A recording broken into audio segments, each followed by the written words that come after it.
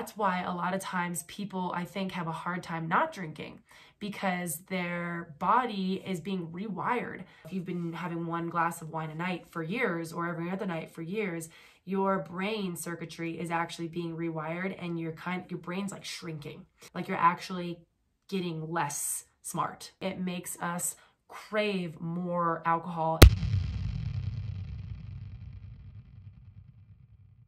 What is actually going on in our bodies when we do drink alcohol, and that's what I'm going to talk about today. So alcohol is this weird freaking thing, man. Like, there's a lot of different types of alcohol, but the one alcohol that humans do drink is called ethanol. Ethanol has actually been used as fuel. It goes directly into the gut, which then goes to the liver. The liver basically is then going to convert the ethanol 2 more times from that. So it changes from ethanol to acetaldehyde. When that's happening, that's when we start to feel tipsy and drunk, is when that conversion is happening. And then from acetaldehyde, it changes to acetate. And that's the final stage. And acetate is basically, it's alcohol turned into like a form of energy, it seems like, where that's where our body can actually try to gain something from alcohol, which is just energy, because there's actually no nutritive value to alcohol. And I'm not saying that because I have a biased opinion on it. Like, scientifically, there's actually no nutritive value to alcohol whatsoever. It's literally just poison. The other thing about alcohol is that it's actually water and fat soluble. So our brain is made up of a lot of fat, right? A lot of fat, a lot of water. So that means basically that alcohol can just pass as it's going down into the gut and the liver. It's also going into our brains. Like, it just passes right through our brains. So it's basically, if you want to imagine like dumping a thing of alcohol into your brain, that's what's going on. Not good, right? That means it's flooding in the brain directly into the cells. So that's not good.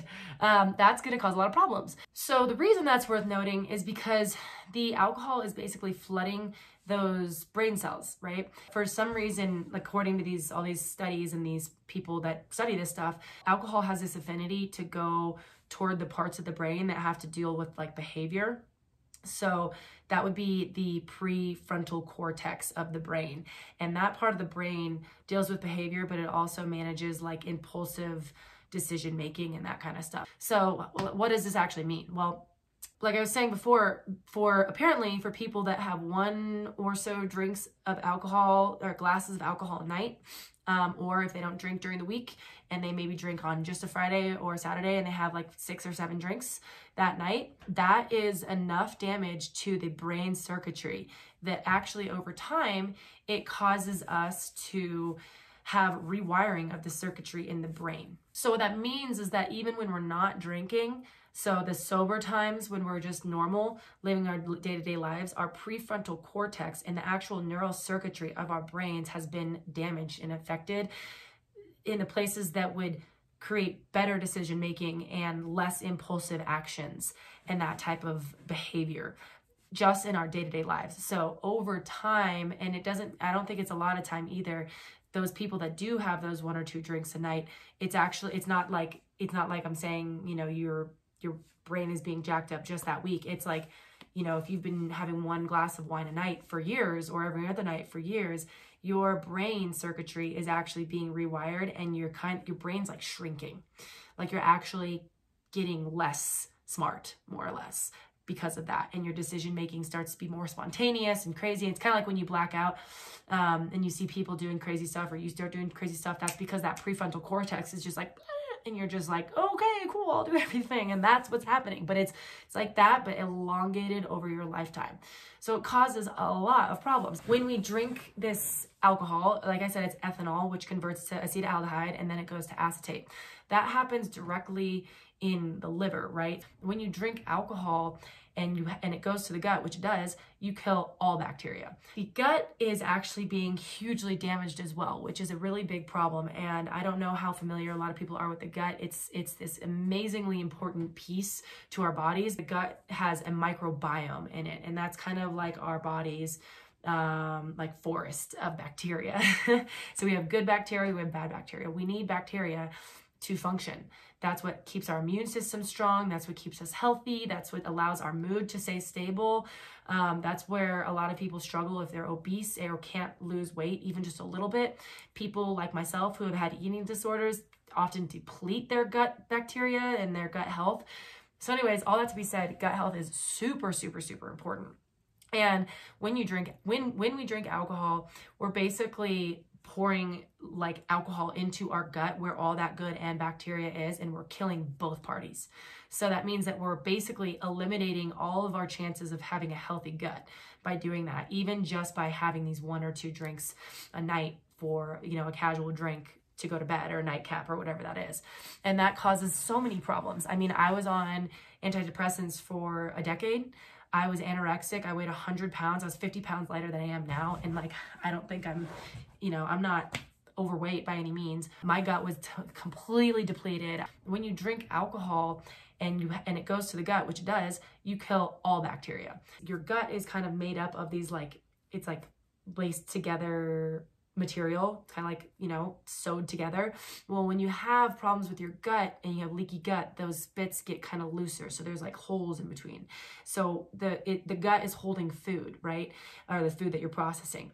So when it's not tight like this, but it's looser like this, which is coming from drinking alcohol a lot in part, the food that you eat actually goes and leaks out of your gut and gets into your bloodstream. And that means that you then have food bacteria all up in your bloodstream, which is causing so many problems with people's health, heart problems, hormone health problems. You can't lose weight, all sorts of things. So that's coming from damage to the gut that, not all of it. Alcohol is a massive contributing factor to gut health is what I'm trying to say. So all that to be said, this is the really, really, really weird part about drinking alcohol. But when you combine the effects of alcohol on the brain, right? So it's flooding the brain in the areas of behavior and it's changing the circuitry.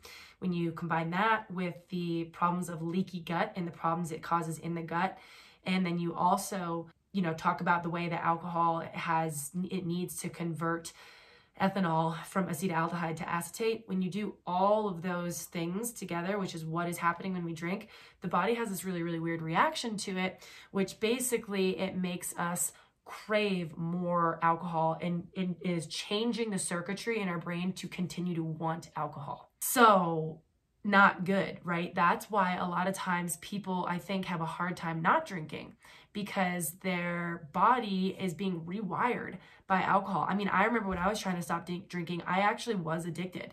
Like, I wouldn't have called myself an alcoholic. I don't think by social standards I would have been considered an alcoholic, but I know for sure now that I definitely was, and I was craving alcohol. I used to love going to events to get fucked up. You know, I used to love the feeling of being tipsy and like that feeling it would give me, and I craved it. And if it wasn't at the party, I was like, the party was less good. Like, it wasn't even really a party, you know? And I used to like really, really want it, right?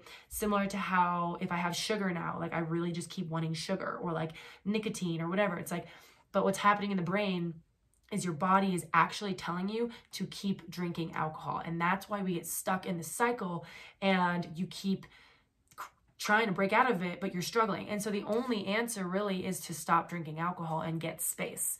And that's something that, you know, if people need to seek out professional help for that, they certainly should, because this is what's happening. If that's something that you know you can separate from on your own and you don't need professional help, my personal advice would be absolutely to do that, because it completely changed my life. If you're somebody that doesn't feel like any of this pertains to you, then you're probably not watching this video anyways, but maybe tell somebody else. But that's what's happening in our body when we drink alcohol. It's freaking wild, man. There's really nothing good that's coming out of drinking alcohol. The happy high feeling that we get, that rush of like good feelings, is essentially coming from poisoning our brain and our gut, our liver, converting alcohol. And it's basically the alcohol flooding our brain cells and then changing the neural circuitry. It's poison. And that's where we get that high feeling. I don't know if when I was drinking that would have been enough for me to care, honestly, but now that I've decided to stop drinking and I'm 5 years separated from it, I can see such a dramatic difference between myself 5 years ago to now. My mood is better. I actually like the way I physically look. Like I'm not overweight. I look great. I feel great. My skin is so much better. My memory is crazy better. My income has like quadrupled since then because I can actually perform. My fitness, I'm so strong now, whereas before I couldn't maintain going to the gym because I'd be hungover. My friendships, so much deeper, so much more meaningful because I'm actually consistent and show up for them.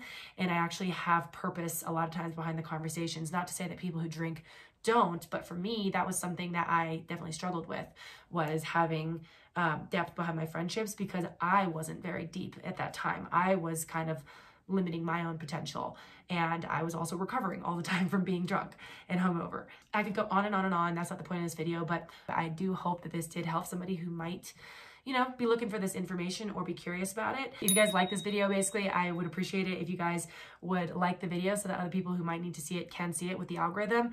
I did just start a Patreon channel, so if you do like this content, if you're feeling it, if you'd like to support the channel in a small way, that would be so great. It's like it's a donation of like $4 or $10 or something like that, but basically whatever you think it's worth to continue with this content and also with this community. It's going to continue to evolve. I love talking about breaking these systems and this brainwashing that we've been stuck in. I truly believe that we're stuck in this system as a society with food, with, you know, medicine, with alcohol, all that kind of stuff. Finally, if you have any comments, anything you agree about, disagree about, go ahead and drop that below too. All the people here, you guys are all honestly so dope, and I'm always inspired by you guys. So if you want to reach out to me privately, reach me on Instagram. Otherwise, I will see you guys on the next one. All right, thank you guys. See ya.